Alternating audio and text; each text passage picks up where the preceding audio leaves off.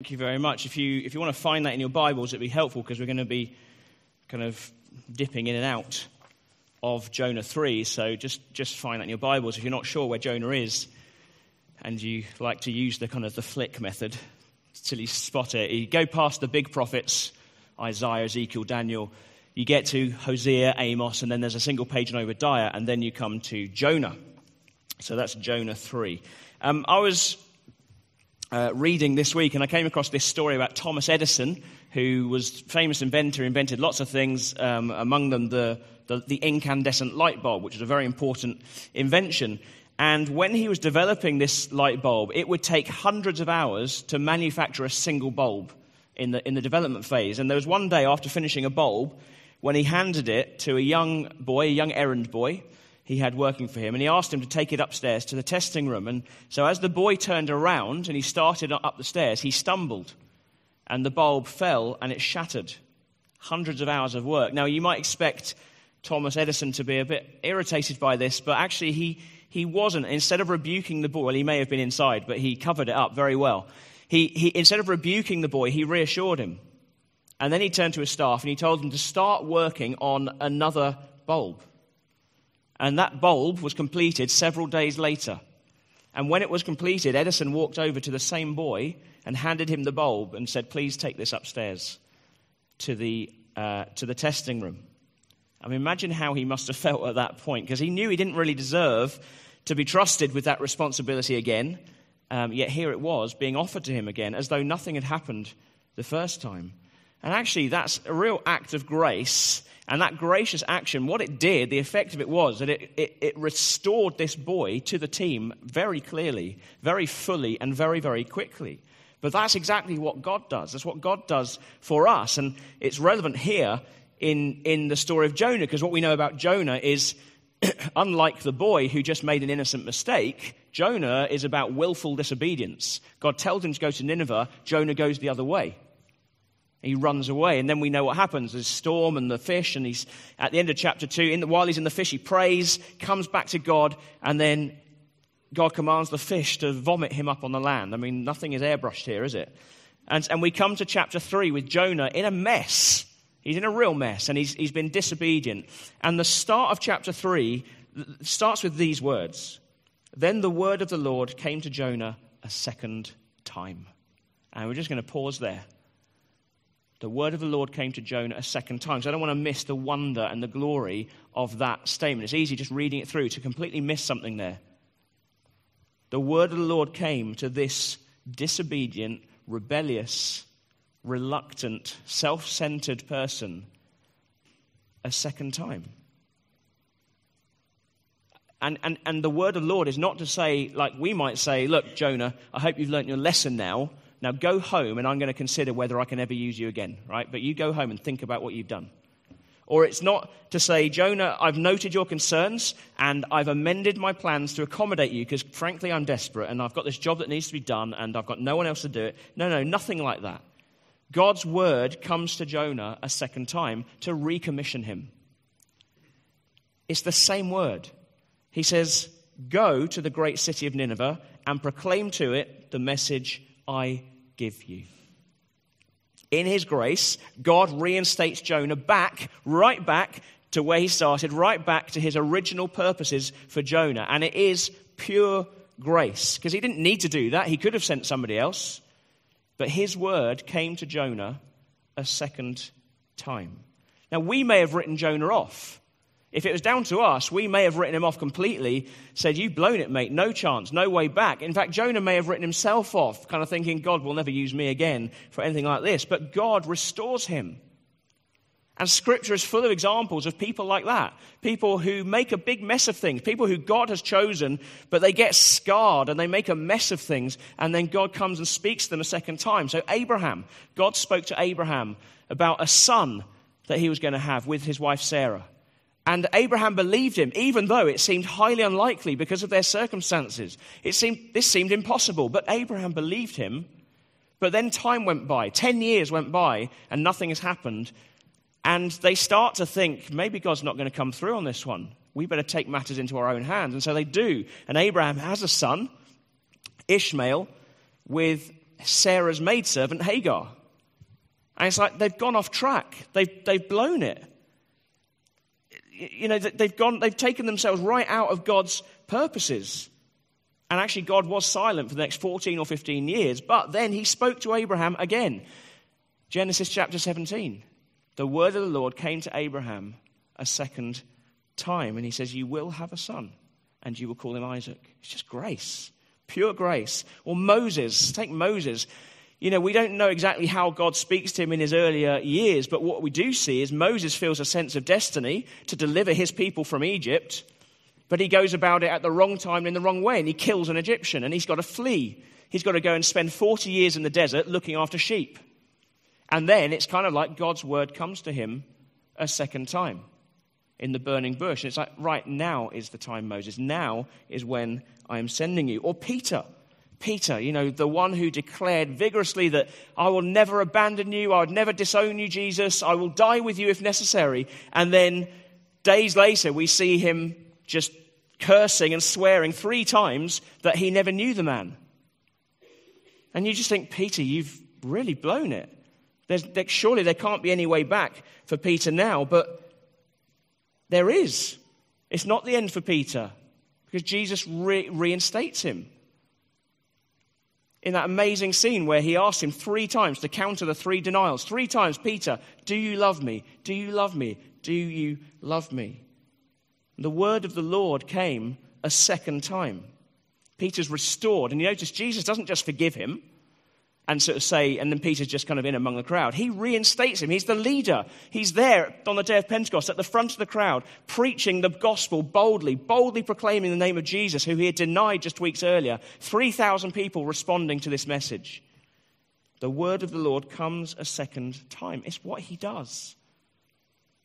It's his persistent grace. Now, I remember when I was a very new Christian, so I was 17, maybe just 18 years old, and I was just excited about everything, just about this new life that was opening up in front of me and everything involved with it and the possibilities and being used by God and doing things for God, all that kind of thing. It was just exciting. And I remember at that time being down at a church in Horsham where Colin Urquhart, who was the leader of the church, prayed for me. And I can't exactly remember if it was at the same time or at different times, but I remember 2 things that he prayed for me. One was about a gift of teaching, and the other was about boldness. And I remember him just praying and just saying boldness like that and feeling the surge of something running through me. I think I may have kind of fallen over as well at the time, but gift of teaching, boldness. And I was just full at that time of the possibilities of what I could do for God, of what God could do in me, of revival in the nation, all of that kind of thing.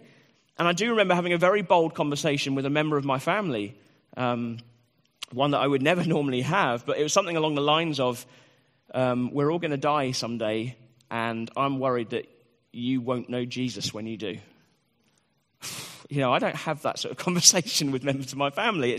It was bold, and actually his response was, no, it's all right, it's okay, I'm not going to die. And I said, well, actually, you are, because we all are. The point is, my concern is that you won't know Jesus when it happens. And there wasn't really much further response after that. But it was boldness, that kind of reckless boldness, that reckless enthusiasm to see Jesus lifted high, to see his name made known, excitement, being in the purposes of God and pursuing them with everything I had.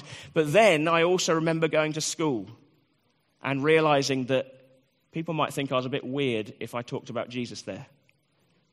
And then on to university, where the need to fit in and be popular and be acceptable to other people outweighed the desire to be bold and the desire to live for God. And so I drifted into a lifestyle that was far from pleasing to God. And it kind of felt a bit like Jonah, that God had set a course for my life. Teaching, boldness, he had set the course, and I was drifting in precisely the opposite direction. And then I got a phone call from somebody called Stuart Morris, who many of you will know. Stuart used to be here at King's, up in Bradford now with his wife Gaynor and daughter Natalie. And he phoned me and he was asking me if I wanted, when I finished university later that year, if I'd be interested in doing a year with the church, working for the church for a year. And for me, that was like the word of the Lord came a second time. Time to stop running, time to turn around. And that year was an absolutely pivotal time in my life of getting back on track with God, getting back into his purposes for my life and pursuing them. But what about you? What about you? Are you still as excited about the purposes of God in your life as maybe you once were? Are you pursuing that with everything that you have, or are you running in the opposite direction? Are you drifting? Have you taken a detour? Are there things that you have vowed to God in the past that you're no longer pursuing? Are there things that he has said to you that maybe he's promised to you that you're no longer hoping in, that you're no longer living for? Because you know what? God doesn't forget vows that you have made to him. And he doesn't forget promises that he has made to you. So pick them up again. Pick those things up again. If there are things which have been lost in the past, pick them up again and do it today. Or maybe you feel like, actually, I've made such an almighty mess of my life. I've messed it up. I've made such a mess that you've disqualified yourself from the purpose of God. You've disqualified yourself and there's no way back. But let me tell you something very clearly. If that's what you think, if that's what you believe, if you believe you've disqualified yourself, if you believe there's no way back, that is a lie that comes straight from the pit of hell. It is a deception. It is not true. It is absolutely not true. Because do you know what? You don't even get to disqualify yourself, actually. You don't even have the right to do that. Because even when you've backslidden, even when you're hiding from God, even when you find yourself in the mire of moral failure, in the mire of sin, God will continue to unfold his plan for your life. You don't get to stop that.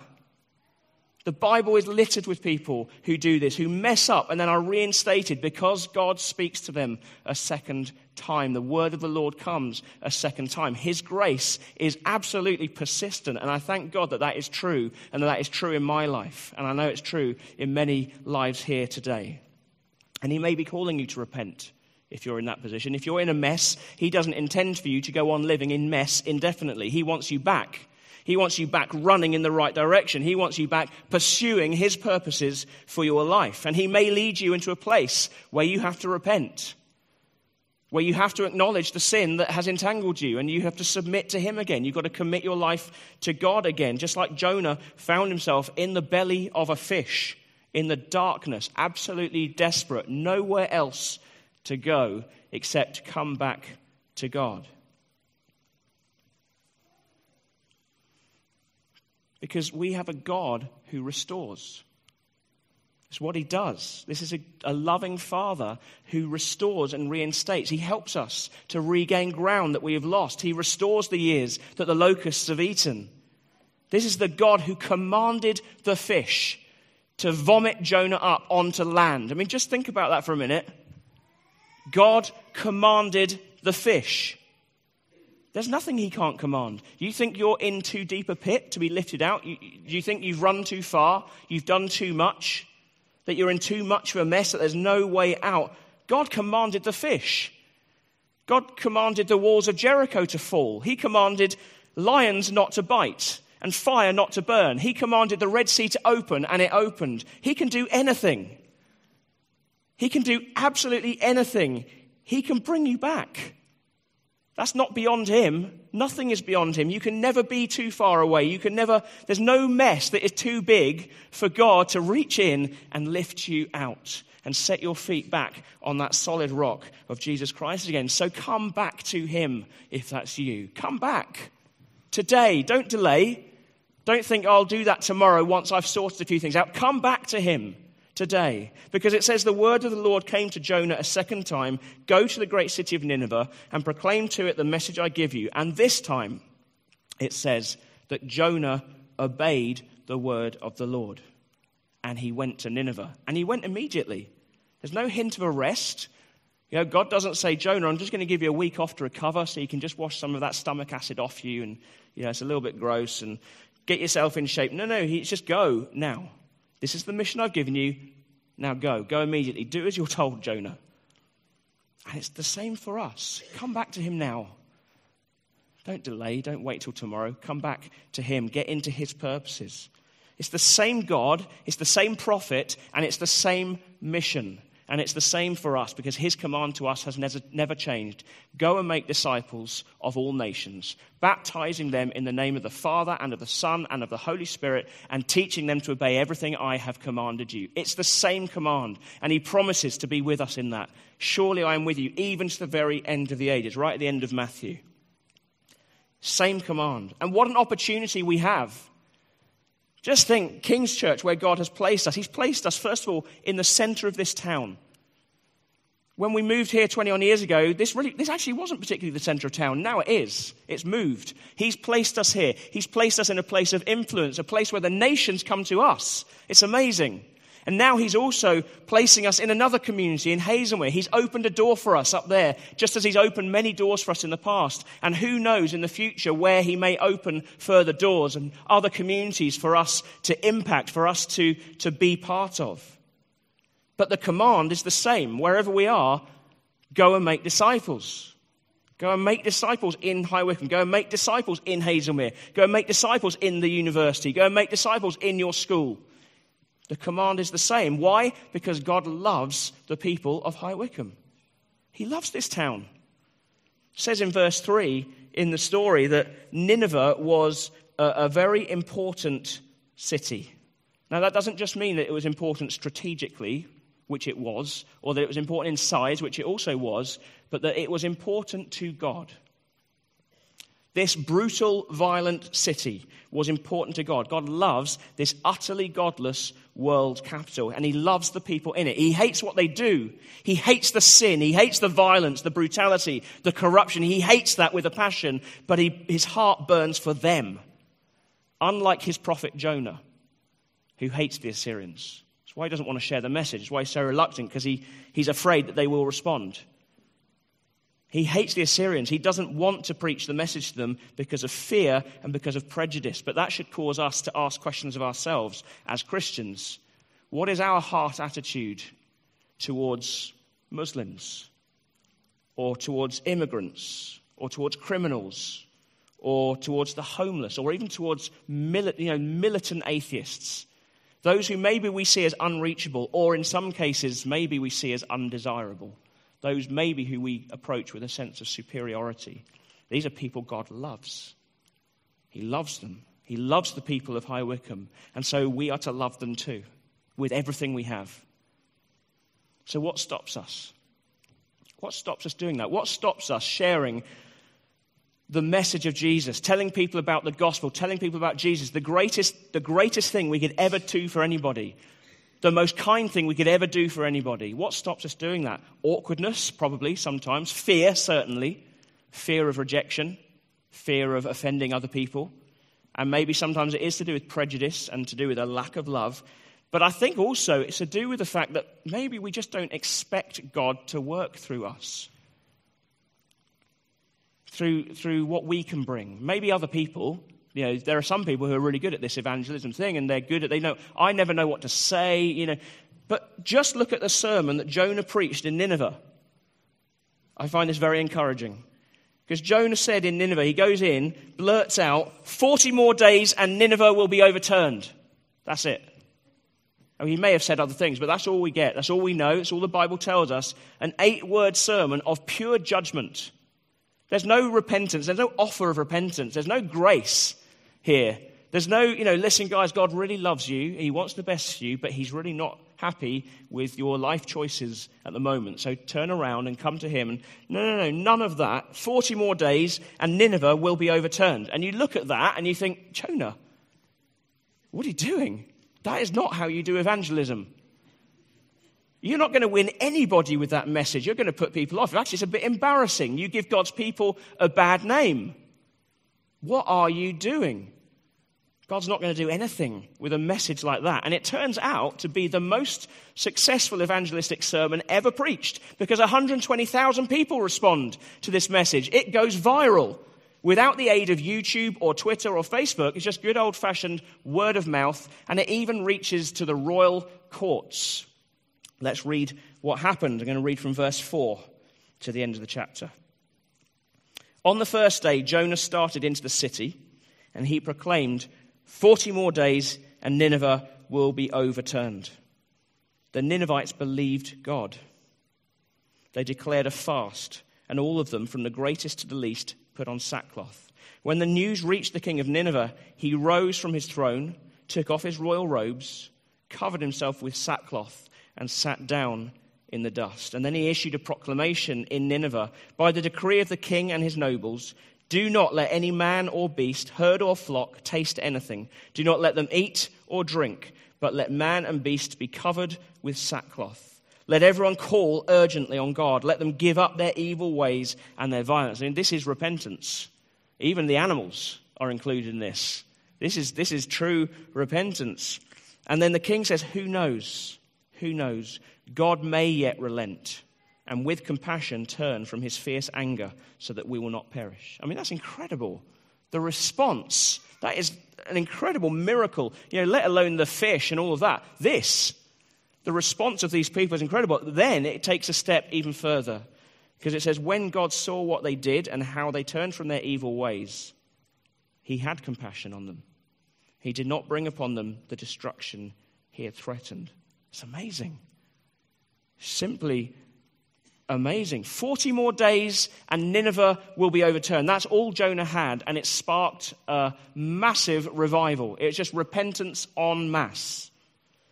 And while his 8-word sermon of judgment may not be a model for us of how we are to preach and how we're to speak to others about Jesus, what it does demonstrate is how God can work through the most flawed message and through the most flawed messenger. Because note what it says. It says the people believed God. They didn't believe Jonah. It says the Ninevites believed God. This is God's work. This is God's power at work in something we would probably look at and think, you know what? Who would expect anybody to act on that? Who would expect anybody to respond to that message? But maybe we carry those same low expectations of God's ability to work through even flawed messages into our own feeble attempts at times to talk to others about Jesus and tell the gospel. Probably one of the worst jobs I ever had. It lasted for about a week. It was precisely a week. And it was going door to door, trying to interest people in UPVC fascias and soffits and cladding. And it was soul destroying, because nobody wants to talk to you. Nobody wants you at their door. And so I would find myself approaching a front door thinking, please don't be in. Please don't be in. I can tick the box and move on. And if somebody is in, you're just kind of like, not trying to sell you anything. Just want to see if you're interested in talking to somebody about by which time the door has closed in your face. And your message gets more and more apologetic. Kind of, I'm really, really sorry to bother you. I'm not trying to sell you anything. Just want to see if you're interested, and you're probably not. But just in case you are interested in UPVC fashion, thank you very much. And you're walking off down the path until that one occasion where somebody says, actually, no, I am. I've been thinking about having that done. Sorry? You're interested in talking? Okay. But I think sometimes we can be a bit like that with the gospel and with opportunities that come along to talk about it. You might say something, you're probably not interested, but just wondering if you wanted to come to my church on Sunday, on Easter Sunday. There'll be a children's thing. I know you're very busy. You're probably not interested. Don't worry about it. It's fine.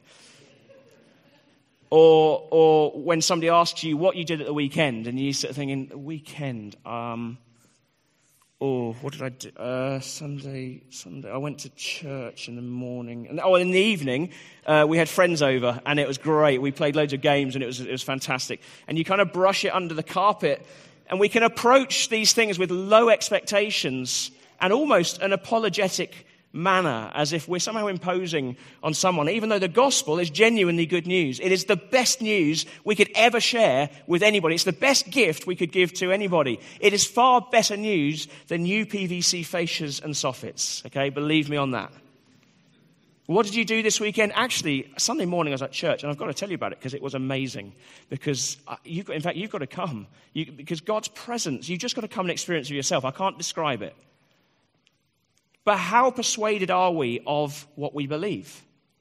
How persuaded are we of that? How persuaded are we of the power of the gospel and the power of God to work through even you and your and my feeble efforts at telling people about Jesus. And I do address this massively to myself this morning.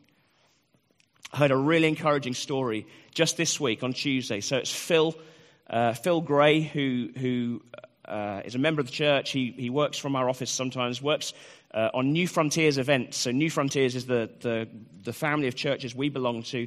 And Phil particularly works on New Day, the summer festival which our youth get loads from. Anyway, he was in Amsterdam last weekend with a group of people organising events which went around the launch of a church plant in Amsterdam, in that city. And they were all out on Saturday night. It was somebody's birthday in the group. And they were having dinner. And so this guy, whose birthday it was, went up to a waiter and said, "It's my birthday today, and it's really special to me. It's really exciting because actually it was 6 years ago on my birthday that I became a Christian, and God came into my life and he changed everything. I'm just so grateful, and I'd really like to pray for you." You know, I'd probably be sitting there at this point going, "Oh my goodness. Not with me, not with me." And I think the waiter was fairly bemused by all this. But anyway, they prayed for him and then moved on with the evening. I thought nothing more of it. Then a bit later, a lady came over who was the owner of the restaurant. And she said to them, "I noticed I saw what happened earlier." And she proceeded to tell them that she had a kind of a church background. But she had fallen away from God. And she hadn't been to church in years. And she had never found a church in Amsterdam that was right. And all of that sort of thing. "And could you please pray for me?" Wow. So they end up praying for this lady. And then she goes on to tell them how she really likes Hillsong. She likes the music from Hillsong. And Phil, as he does, is carrying around a New Day CD in his bag, which he pulls out and says, "Well, you might like some of the music on here. And actually, some of these songs are like the songs that we sing in our churches. And by the way, we're launching a church plant in Amsterdam tomorrow, if you're interested." So the next morning, this lady turns up with her husband and daughter. The whole family come. And during the meeting, someone brought a word of knowledge. And it hit the nail on the head for her. And she broke down in tears, and that day recommitted her life to Christ. Now, who knew that was going to happen? Who expected that? They certainly didn't expect it, that praying for this waiter would lead to this chain of events that results in this woman recommitting her life to Christ, and who knows what will happen with her family. No one expected that. Who can predict what God will do when one of his people takes a step of boldness, where one of his people will step out in response to a prompting of the Holy Spirit, even though you might not understand it and you might not find it very easy to do? Who knows what God will do? Who can predict what he will do? It's not our job to predict, actually. It's our job to be obedient. And what this really comes down to is love. It's all about love and compassion. And how much do we share the love and compassion that overflows from God for this world? How much do we share in that? In the Jonah story, first of all, you see God's wrath and you see God's judgment that is righteously directed at Nineveh, just as it is righteously directed at this world today. Yes. Yeah, God's wrath, God's judgment. Make no mistake about it. God is fiercely angry with the sin in the world, with the corruption in the world, with the evil in the world. And that includes the sin and evil and corruption that resides in you and me. God's wrath, God's judgment. We can sometimes shy away from mentioning anything like that because it's not a very popular message, but to do so dilutes the gospel. Because without that coming judgment of God, without the bad news, the gospel is no gospel at all. It's not good news. Why would it be good news? The good news of the gospel is what we are being saved from and the life that we are being saved for through no merit of our own, purely by his grace. And what comes through strikingly in this story, but only because we know what is coming, only because we know the judgment of God that is coming upon that city, what comes through strikingly is when God relents and his compassion is shown. We see that he has this desperate desire that all would be saved. And the same applies to us and our world today. God desires that all would be saved by turning to him and trusting in him. God aches to show compassion. That's who he is. We are in the unbelievably blessed position of knowing that, of knowing God's compassion, of having experienced it firsthand, and with the task of telling the world about it. Because in the story, the Ninevites hoped that God would show compassion. They hoped he would be gracious. They didn't know. They had no certainty. They had no guarantees. The king says, who knows? God may yet relent and with compassion turn from his fierce anger so we will not perish.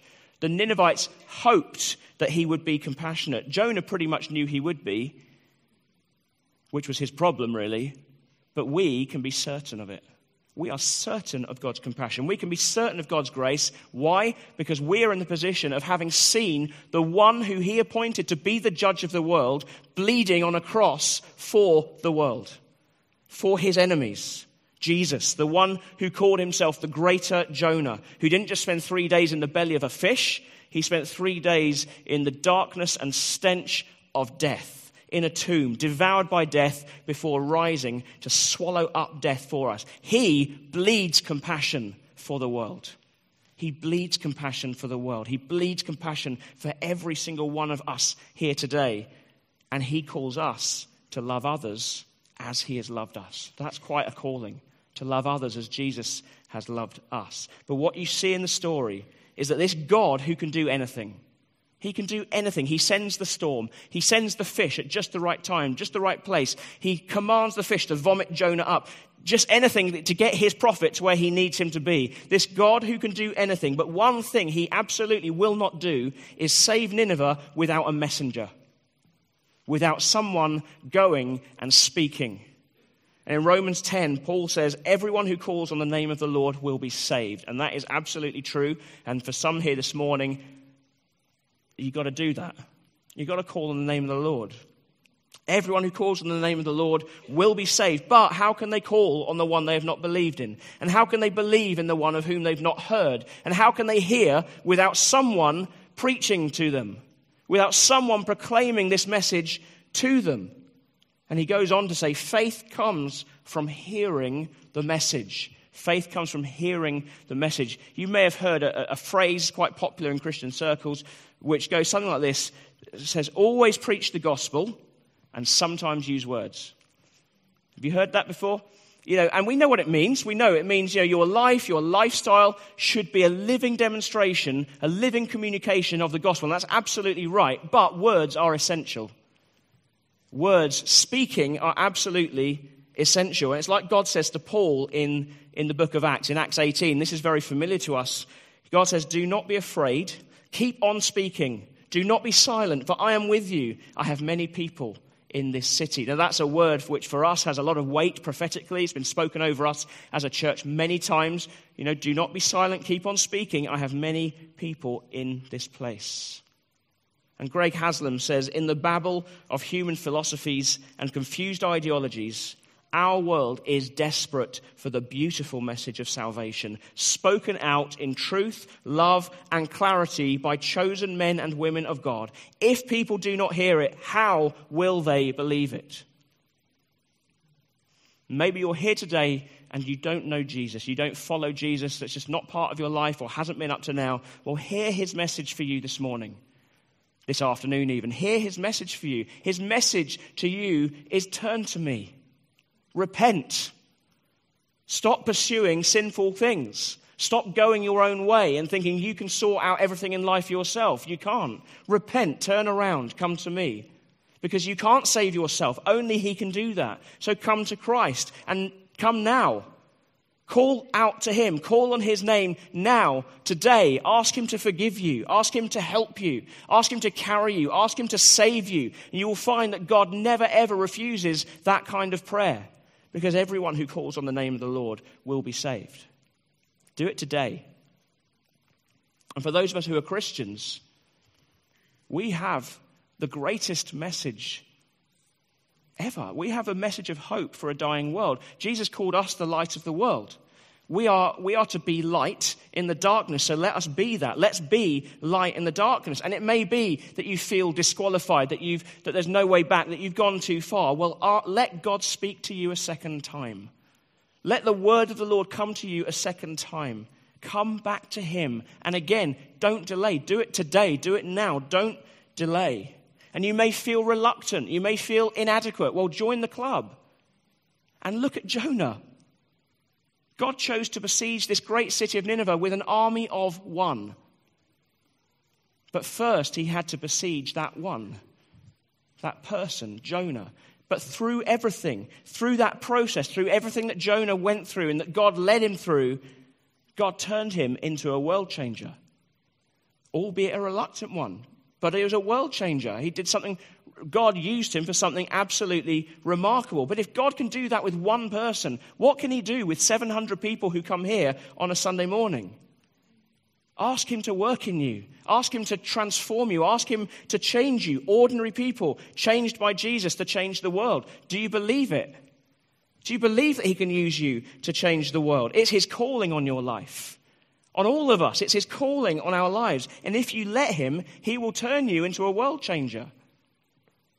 He will use everything in that. He will use everything you've gone through in your life. All the experiences you've had, the good experiences and the bad experiences, every single scar that you carry, every episode in your life that you looked at and thought, what was that for? What was that about? Well, God will use it to turn you into someone who can change the world with the gospel. Just think what God can do with 700 world changers. See, Jonah spoke the message, but the Ninevites believed God. They believed God. Ordinary people can hear God speaking through your very ordinary words. So do you pray? Do you pray for opportunities to share the message of Jesus with other people? Do you pray for him to put people in your path that you can speak to, opportunities to arise? Praying for people who just he puts on your heart. Do you pray for those things? Because if God can use Jonah to save a city, he can certainly use you in High Wycombe. He can certainly use you in Hazelmere, in your university, in your school. He can certainly use you. He can use you, and he will use you if you ask and if you are willing. So the question really is, will you ask, and are you willing?